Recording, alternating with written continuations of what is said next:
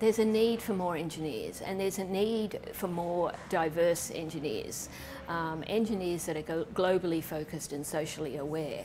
And you know, the government has been going on about that for a few years.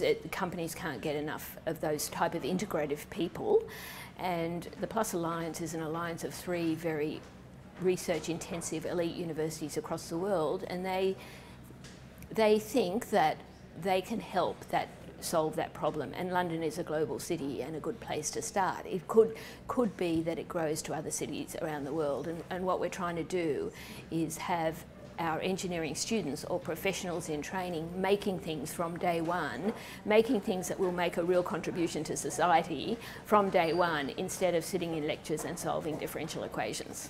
Our curriculum is quite radical. So we're not going to have lectures at all.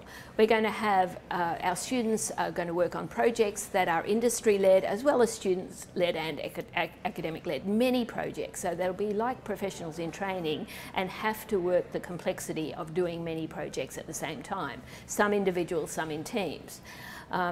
But in order to make things, students need to know something, and in order to know something we have to teach them, but we're not going to have any lectures at all. Students will gather the information for themselves. They'll be responsible for their own learning.